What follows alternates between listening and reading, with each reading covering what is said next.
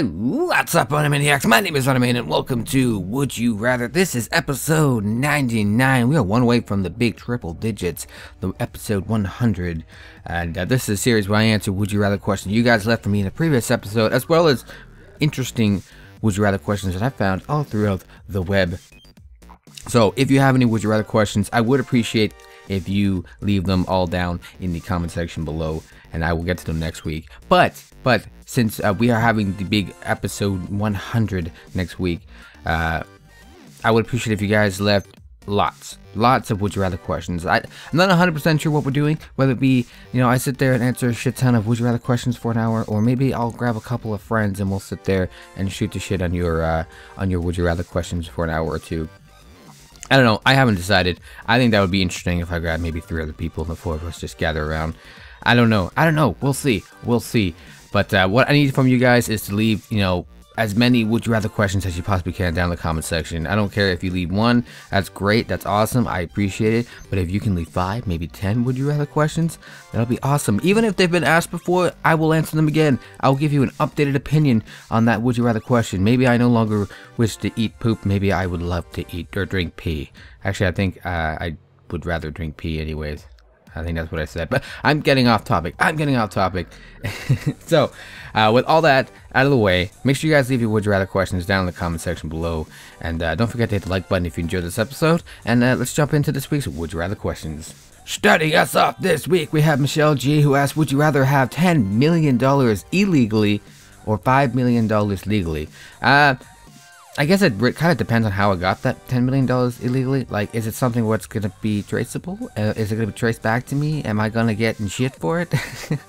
But that's probably the case. If it's illegally, it might come back to haunt me. Sure, I'll have twice as much money as it would if I did it legally. But I don't know. I'm just one of those people who couldn't live their life being, I guess, in fear being pursued for something illegal. Like, that's why I wouldn't say that's why, or the only reason why I don't do illegal things is because I'm scared. But I just couldn't. I couldn't be happy. I couldn't be happy with myself knowing that I stole this money, I scammed people out of money, whatever it is.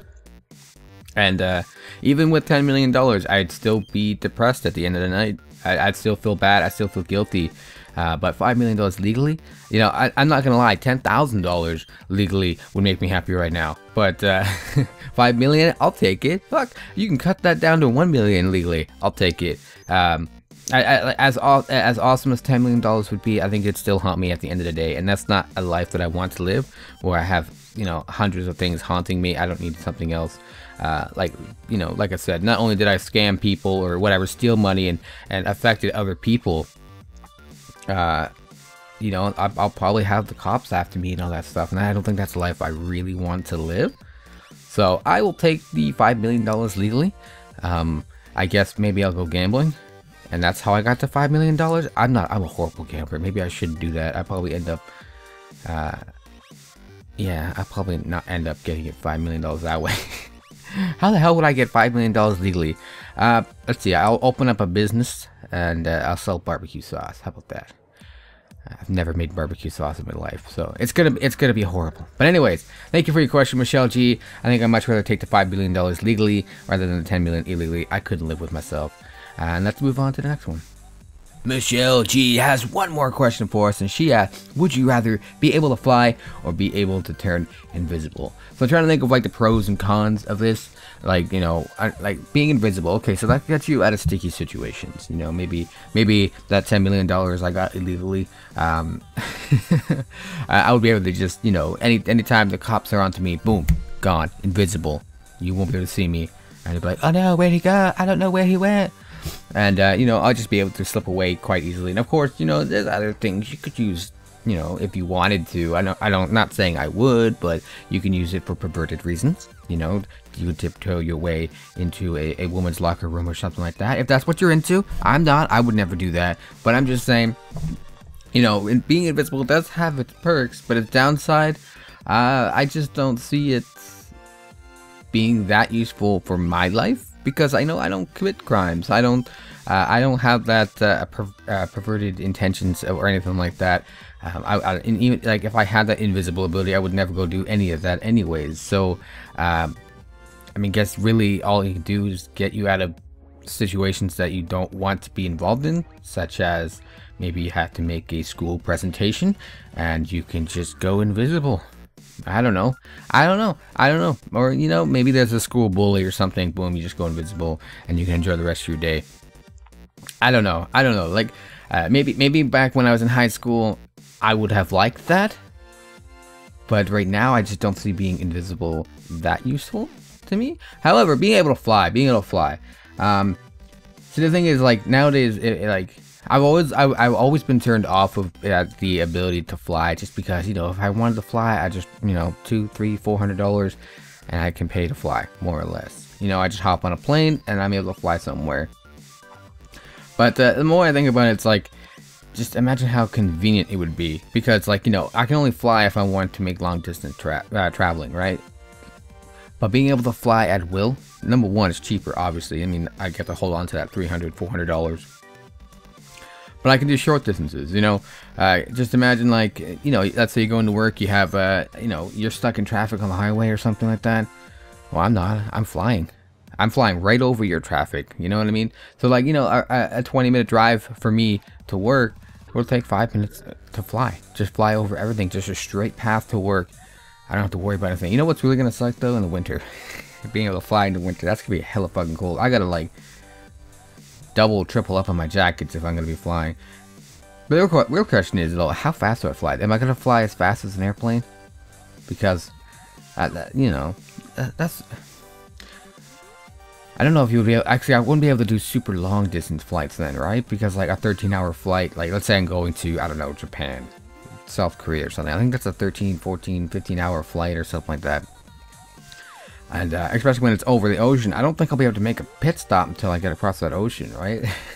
So, but anyways, I think being able, being able to fly is at will is very convenient. It'll save money, not only on your flight, but gas money, you know, or bus money, time, because in case you have to walk.